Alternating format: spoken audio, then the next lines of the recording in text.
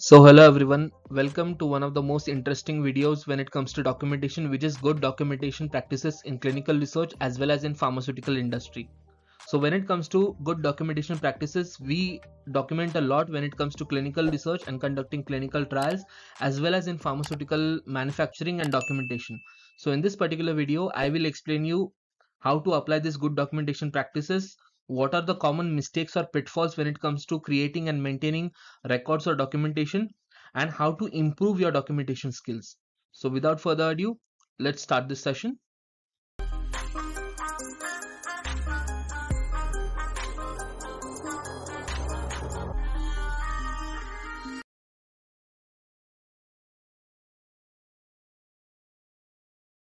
So first and foremost, let us understand what exactly GDP is. Okay, so GDP stands for Good Documentation Practices.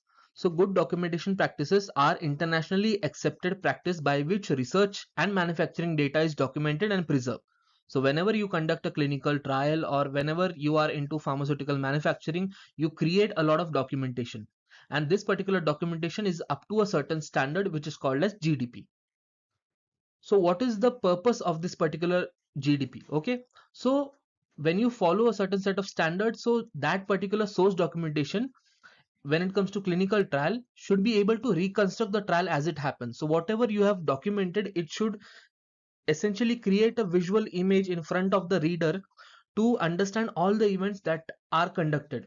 And this particular documentation, it should be able to help the independent observer, the third party, to reconfirm the data, what the activities were done, and it should provide an audit trail to permit the investigation if required.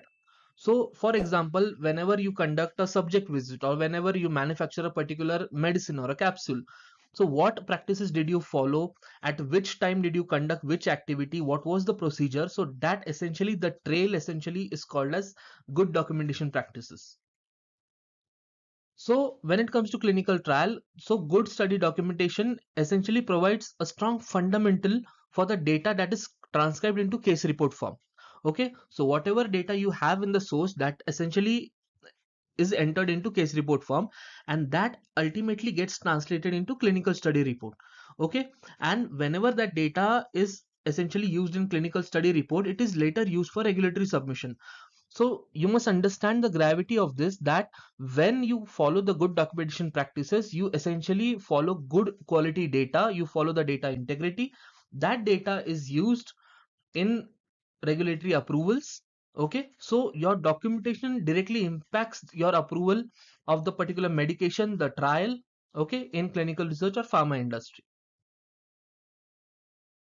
And speaking about good documentation, so it is a very good idea to have yourself certified in clinical research. So if you're looking to make your career in clinical research and you're looking for a certification at a very reasonable cost, then our friends at Clinical Aim Research Institute offer an amazing course in the form of advanced certification in clinical research, where they teach you essentially the fundamentals of clinical research. They also teach you about clinical data management, pharmacovigilance. So they have an upcoming batch in the month of August. So go ahead and call them and register yourself and get this amazing certification under your belt. Now speaking about where the good documentation practices are mentioned in ICH-GCP. Okay, so when it comes to ICH-GCP, so in ICH-GCP E6 1.51, it explains about source data, how the source data should be. So all the information in original records and certified copies of original records of clinical findings, observation, and other activities in clinical trial necessary for reconstruction and evaluation of the trial data. So in ICH-GCP also it explains how the original record should be, how the certified copy should be, and what is the role in finding, in observation, and in clinical trial to reconstruct and evaluate the particular clinical trial. So that is GDP aspect in ICH-GCP. Another aspect in ICH-GCP for good documentation is when it talks about the source data. So whatever the source data is generated in a clinical trial, so that should be in original documentation, in original data and records. Now what can be original data and what is original records? So it can be any hospital records, the clinical and office charts, laboratory notes, any memoranda, any subject diary, any evaluation checklist, Okay, whatever medical reports, x-ray reports, subject file, pharmacy documentation, lab reports, so all of the reports which is included in this, so that becomes your source data.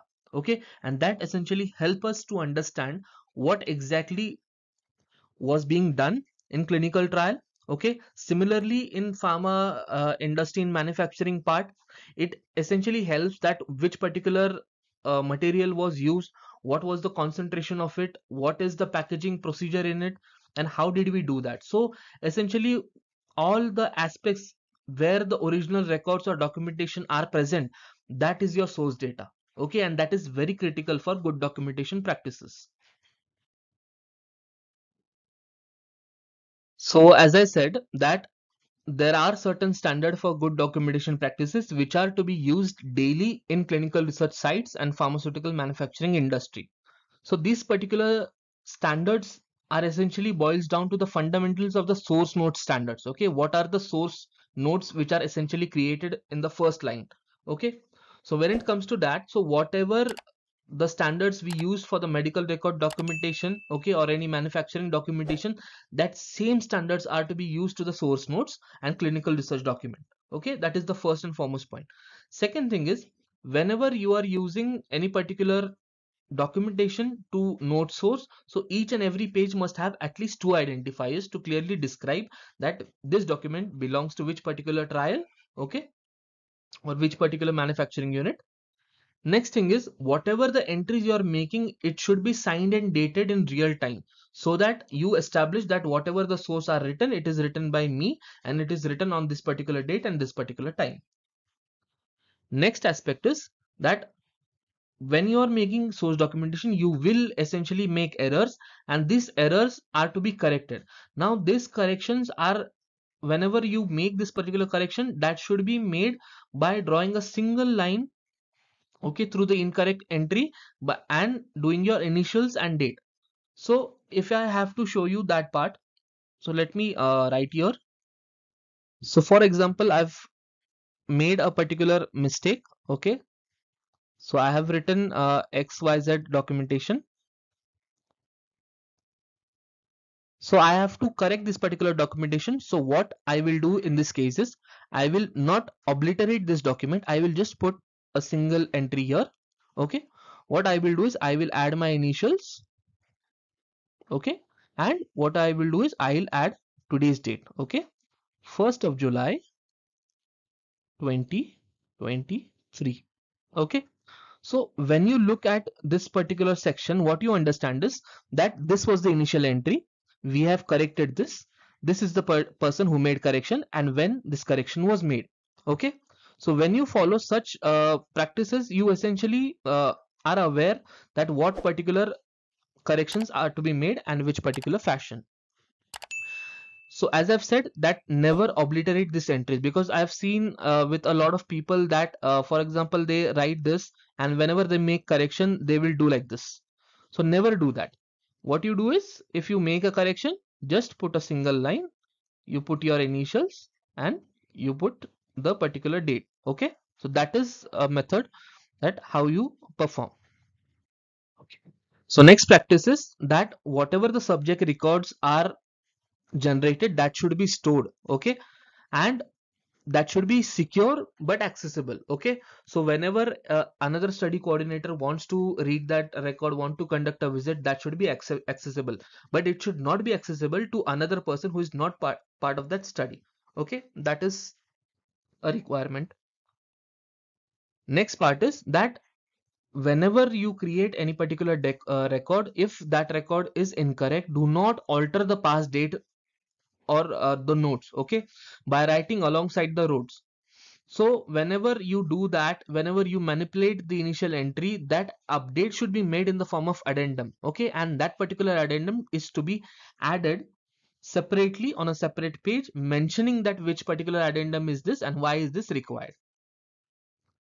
Next part is, whenever you're using a record, do not ever use pencil. Okay, always use dark and wet ink, so that that particular record are finalized. Okay, and you cannot make any changes, because this is very important when it comes to audit. If they find that you have made changes to the documentation, it essentially reflects bad on you, and it also explains that these particular records have been tampered with. Okay, so follow these procedures, follow these practices, and you will essentially improve in your documentation skills. And most importantly, never use whiteout. Okay, whatever documentation you have to correct, please correct that, and do not use any whiteout or any particular whitener.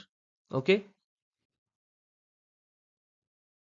so next aspect is ALCOA principle. Okay, so it is very important that you follow the principles of data integrity. Okay, so whenever you do source documentation, it should essentially follow this ALCOA principle, so that you have essentially a guarantee that this particular document is of a certain standard.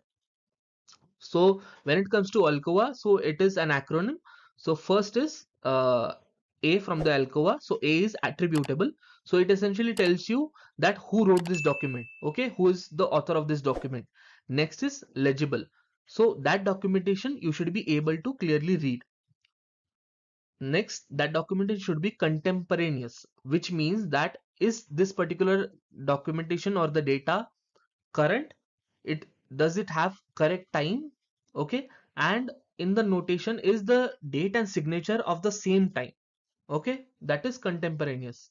Next is original. So that whatever source document is, that should be in the original form. Okay, it should not have any alteration, and whatever source document is, it should be accurate. So you can see that whenever a documentation is presented, so are there any conflicting data elsewhere where it is mentioning the same event but different data? And whatever the data is, that should essentially be precise and reflect whatever the event. For example, if the blood pressure was 121/81, so it should clearly say 121/81 everywhere.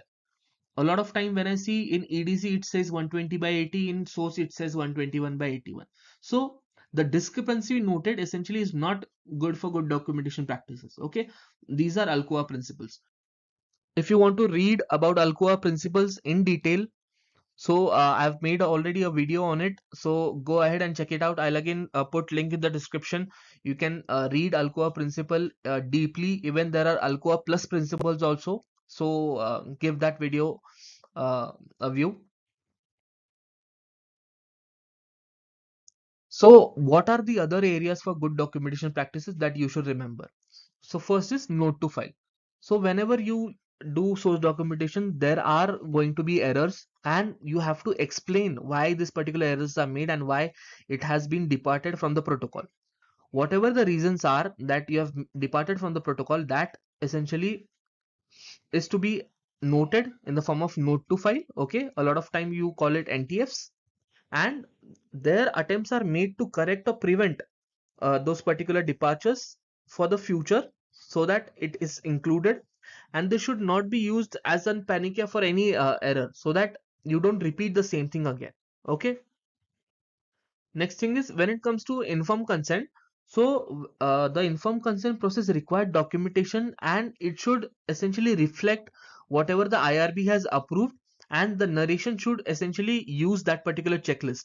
So all the points, all the inclusion and exclusion criteria are to be documented in your source notes, in your source narration, and that has to be signed and dated by the person who is obtaining the consent, which is essentially the principal investigator or sub investigator, and that should be done on the same day at the same time, and not at the later date.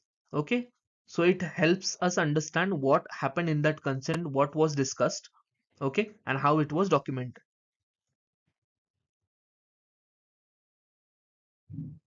Next part is the medical records. Okay, so whatever the medical records are from outside source, so that has to be copied. For example, you get lab reports from the central laboratory, so that reports are to be printed.